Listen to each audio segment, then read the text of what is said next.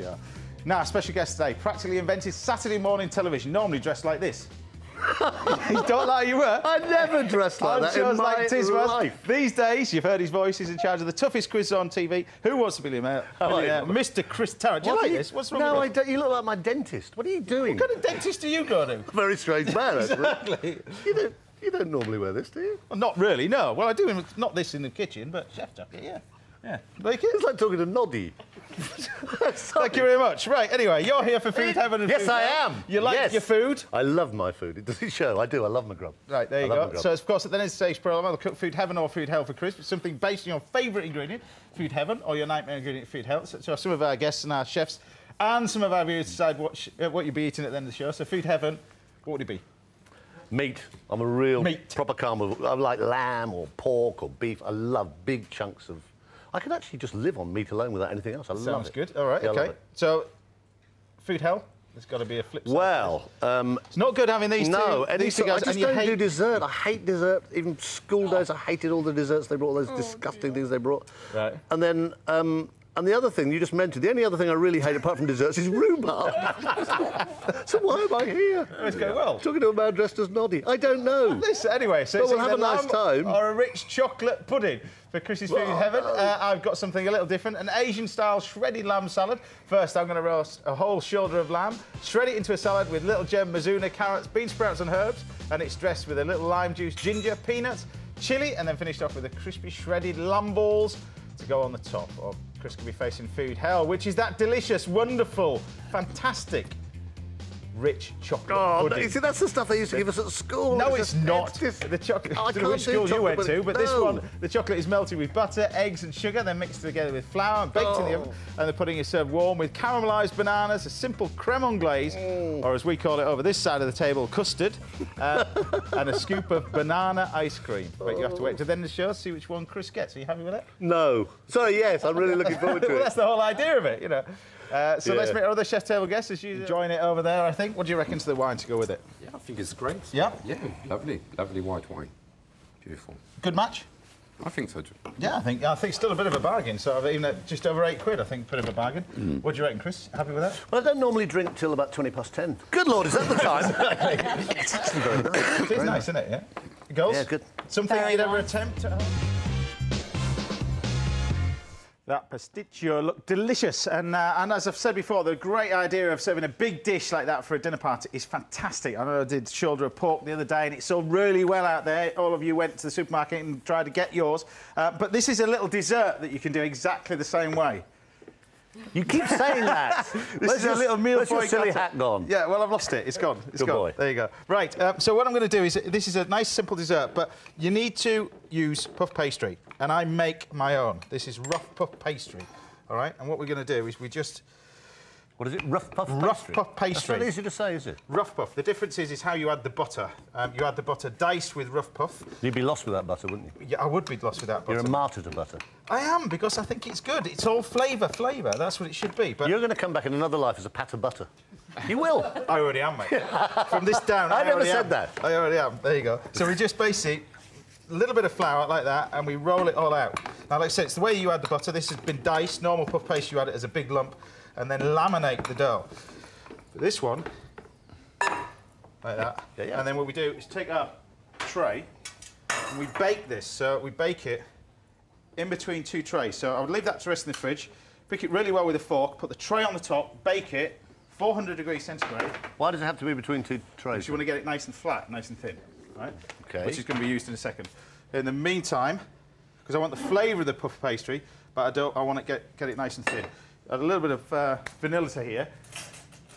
Now, I was reading a little bit of brief about you. I didn't realise that you were a teacher originally. I taught for 12 months in the East End of London to 14-year-old... What did you teach? Not a lot, actually, because they didn't seem to want to learn much. They were sort of 14 and they wanted to leave very badly. But it was a learning curve. It was good fun. A big steep learning curve for you, because he said you didn't enjoy it that much. No, and I left. I think if it had been a nice little twee school in sort of Dorset or somewhere with a river at the end of the school playground, I'd probably still be there. You'd have enjoyed it a little bit I would have more. loved it, yeah, but it was quite depressing. I mean, the kids didn't want to learn, and it was just a tough environment for them, you know. Yeah, but I mean, I was reading a little bit about yourself as well, about the fact that you always wanted to be a sort of a TV presenter, and you wrote to well, hundreds of letters to try and get a job. I did, right? in longhand, and none of you sort of, I don't know, even typewriters in those days. And in longhand? Yeah, no, really. Right. And it was things like, I just remember this dreadful phrase. It was a very, very sort of me letter. And it had a phrase in it saying, I am the face of the 70s. This is your last chance to snap me up. I remember writing that, even now, thinking, oh... And most of them had the good sense to write back going, Dear Sir, stroke Madam, thank you so much for your letter. Unfortunately, we have no vacancy for you at the moment, but we will, of course, keep it on file. Yeah. Now, file basically means in the bin, nutter. And ATV, as it was then, before it was Central, and Yorkshire Television. I think they invited me for an interview just to see what sort of person wrote letters like that in longhand. Yeah. And they gave me a job. And that was it? On a news programme, yeah. I was quite a serious investigative news journalist for about a week. But, I mean, most people know you from the radio scene. How do you get to do from there to, obviously, Capital, where I remember you from, because I used to listen to you when I was working as a chef in London. Morning. I loved it. I had a great time, but, I mean, it was something like 17 years, I think, of 5 AM alarm calls. I loved it. I had a great time on radio. I'm doing radio again next week, but I don't want to get... Yeah, I'm doing radio 2 again next week, but I don't want to go back to sort of doing daily radio. I love it. I love radio. I'm better looking on radio. But I was because I watched my mate Mr. Evans, who you'll know, because yes, the last time we met was on a television studio. It was. And you chose Chris Evans to be your partner. Well, I've watched him on a Celebrity Who Wants to Be a Millionaire. And I said to you at the time, I said, James, why have you picked Evans? You could pick somebody good. Last time he was on with Wogan, he was an absolute disaster. He wasn't good, was he? They went away with 500 quid. And the only thing was, I said, well, at least you couldn't do worse than last time. But by golly, James, you proved us wrong. And we did worse, a lot worse. You went away with 250 quid. It was even worse. No, I don't know how to... You probably don't know this. It's a kind of record. No celebrity or millionaire over 13 years has ever gone away with less than at least £1,000. You went away with 250 quid. Yeah, thanks for that, Chris. Yeah, I just thought I'd remind you. Yeah, that's why you're getting a dessert, mate. There you go. No, it has to be... It isn't decided yet. I think it probably is, actually. You pick the questions. But anyway, how do you go from doing that? How did he get there? Let's come back to you on Who Wants to Be a let's Millionaire. move to say something. But you're producer of the radio show. Didn't they make... Although they invented... Briggsy, yeah. Yes. David Briggs was my producer on radio. He came up with... He came up with... Is that all right? He came up with a load of formats for the radio show over the years, and one of the ones was a thing called Double or Quits. Yep. And it became the germ of what is now Who Wants to Be a Millionaire, which is the most successful game show in the history of the world. It goes out to something like 115 countries. It's won every sort of award. I mean, it is an amazing format. It is pretty... You're probably not that fond of it, but it is actually... I mean... I've got good memories of it, no. It's such a simple format, you know, and it works everywhere. It works in China, it works in South America, it works everywhere. And how many millionaires? Do you know how many millionaires they've Around the world, I don't know. In the UK, there's been 6. Well, 5 and a crook, basically. So there's been 5 and a coffer. 5 and a coffer. Yeah.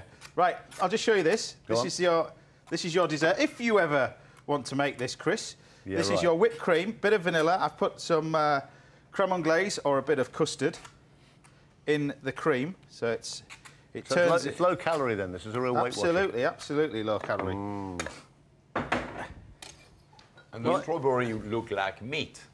Yeah. No, it doesn't. It looks like a strawberry. They're red.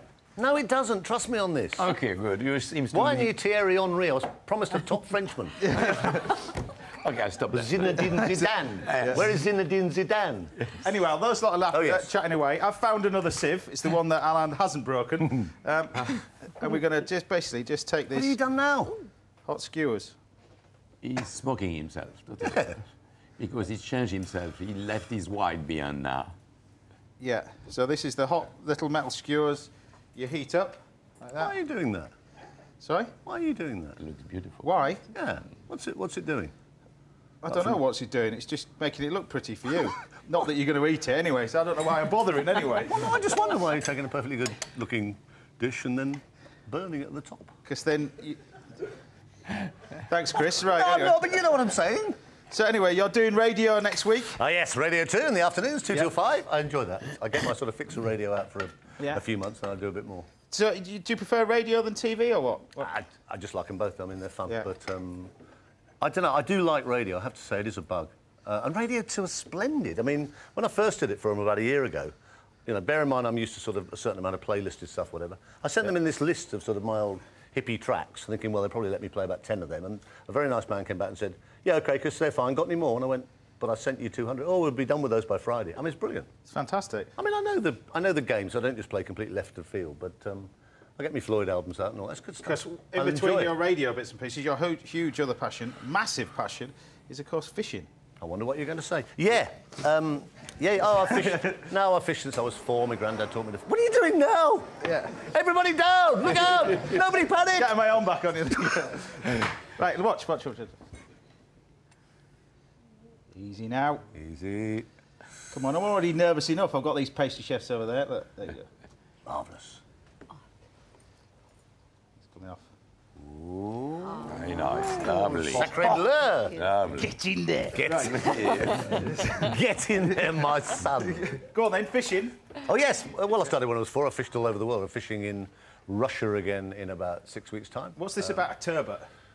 The biggest What is it about a turbot? Biggest turbot or something? Do you mean a halibut? Halibut. Ah, no, he's flat, isn't it? He looks like Turbot, it. halibut. It's flat. Are you sure you're in the right... Not particularly, no. Turbot halibut is flat, Go on, innit? then. Get in there, my son. Yeah.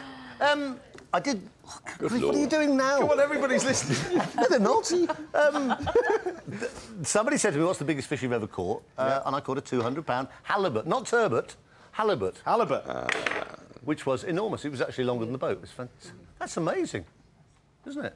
So I'm making my own candy floss, you see. I think I put it on your head. There you go. Wear it as a little gold wig. You can do. It's ex-presenter of the show, Anthony Wall Thompson. Look. There you go. Lovely. Oh, thank you, James. Not that you're going to eat it. so Exactly. I'm not gonna give you it. There you go. Thank you. There you go. We'll dive Thanks. into that. Right, what we're cooking for Chris at the end of the show. You could be having food heaven. I hope so, because he's got nothing to eat. It's going to be lamb. I'm going to roast a whole shoulder of lamb and then shred it into a salad with little gem, lettuce, mizuna, carrots and herbs. Yummy, yummy. Mixed together with dressing made of lime juice, chilli, a little bit of ginger, some Thai fish sauce, and top it off with some peanuts, some crispy shredded lamb balls to go with it. To add a bit of texture. Or Chris could be facing that dreaded food hell, a rich chocolate pudding. No, I don't want... No, I The really chocolate don't is want melted with butter, sugar and eggs and then mixed together with flour, baked in the oven, and the puddings are served warm with caramelised bananas, a little creme on glaze, that's custard to you and I, and a scoop of banana ice cream. Some of our viewers and the guys in the studio get to say Chris's fate today. Alan, what are you going to go for? Chocolate or are you going to go for lamb? Chocolate. I'm a pudding There you go. I'm a pudding man. Louise, You're my friend. I I like think I've you. got to go lamb. you got to go lamb. I have girl. got to go. No, Good girl. no. Come on, you've got time to Come on, change your Dawn. mind. Sorry, Chris. But you have to wait to the end of the season. Dawn, a final fiver. result. Come on, let's not argue. Right, let's catch up with the latest action from Celebrity MasterChef semi-final. Lisa.